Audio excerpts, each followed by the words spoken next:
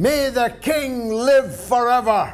If you stand up in your living room next Saturday at 11 a.m. and chant that mantra, are you patriotic or are you idiotic? We'll be discussing that this evening on the Open University of the Airwaves, the mother of all talk shows. And on this day in 1945, the banner of victory was hoisted over the battered Reichstag and the bunker of Nazi fascism, where it lay in the rubble, dead.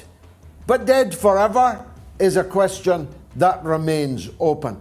And on this day in 1975, possibly the greatest day of my life, the Vietnamese people liberated Saigon from half a century of battle against French colonialism and then United States colonialism.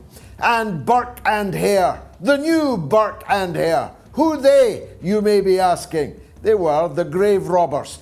The police in Scotland are now investigating the use of money left in dead people's wills for the cause of independence that allegedly were frittered away on luxuries like, I don't know, £110,000 motorhomes to sit in the driveway of the old mother of the then chief executive of the SNP, Mr. Nicola Sturgeon.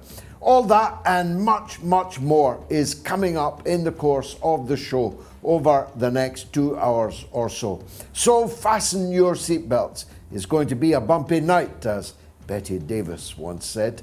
It's the mother of all talk shows.